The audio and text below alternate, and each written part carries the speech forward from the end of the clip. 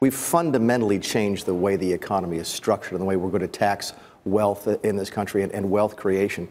Because keep in mind, it's not only the tax code, which we've reformed, not just reduced the rates, we've changed the tax code, but we've also changed the regulatory policy, we've changed energy policy, we've changed a lot of the way the economy works. This is a structural change in the economy for the better, and it's not a one-time thing. And Josh Bolten suggested that if the Democrats take the House in the November election, that some of these changes, the tax changes in particular, could come under assault. What do you say to that? Under assault, but that's what the veto is for. I mean, I'm not too worried about that. What worries me more, if the Democrats do take the House, is that the progress will stop. We won't be able to do the types of things we want to do. We won't be able to move on to infrastructure, for example. We will probably have less of a chance to get this next part of the tax cuts that the president talks about done. So no, I think the progress stops because the Democrats, some of them don't believe it. They don't believe it's real, but a lot of them don't want it to be real. They're heavily invested in this message failing.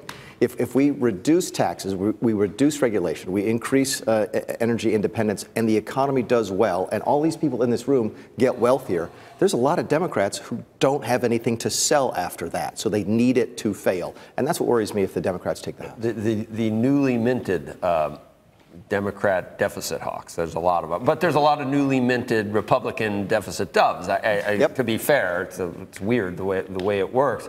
But there's a worry that that's going to come back to actually hurt economic activity. But we had someone on last week that already has a finite number that the growth has already generated in extra revenue that they said that wouldn't happen either. I think he said about 30% of the cost of the 1.2 trillion, whatever it was, that already 30% has been made up in GDP growth. Yeah, and I think the CBO report that just came out, it talks about also what folks I think have overlooked is that even according to the CBO estimates, which we believe are low, again, the economy at the end of that 10-year window is $6 trillion bigger than it would have been without our tax proposal. So put that on one side. But come back to a second about your Democrat deficit hawks, because there are a couple of them. I worked with them when I was here in the House. Christopher Van Hollen, for example, in the Senate, and I worked together when we were on the House Budget Committee. Even those Democrats who worry about the deficit, we have a fundamental disagreement over how to solve the problem. We think it's growth and spending restraint, and they think it's higher taxes. That is a fundamental difference.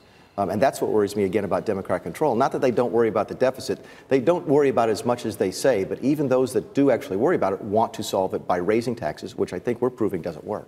Yeah. Hopefully, the economy will grow a little bit faster and make up for the increased debt service we're going to have as the Fed keeps going up as well. Is that a concern? I mean, I don't know how much we spend now just servicing the debt, but it makes it hard to spend it on anything else. It'll be north of $300 billion this year, I think. So yeah, no, we absolutely worry about that. There's no question. But growth plus fiscal restraint. Listen, we're never going to cut spending in this town. As long as you've got a 60-vote rule in the Senate, you're going to have Democrats who are going to get their pound of flesh anytime the Republicans want to do something like we just did with this omnibus of increasing defense spending. That's the leverage they have because of those rules in the Senate. And I feel good about that because I said that when the Democrats were in control of the Senate. The 60-vote rule makes no sense, and we suffer because of it. As long as that's there, we'll never cut spending. So what are we going to try to do? Chuck Gregg says, that nobody actually takes responsibility for this. Yeah. It's just a continuing resolution. Can you do what we did in the 90s, and can you slow the rate of growth? Can you restrain the rate of growth and then allow the economy to grow faster so that your expenses are growing slower than your revenues? We're upside down on that right now, but we can fix that.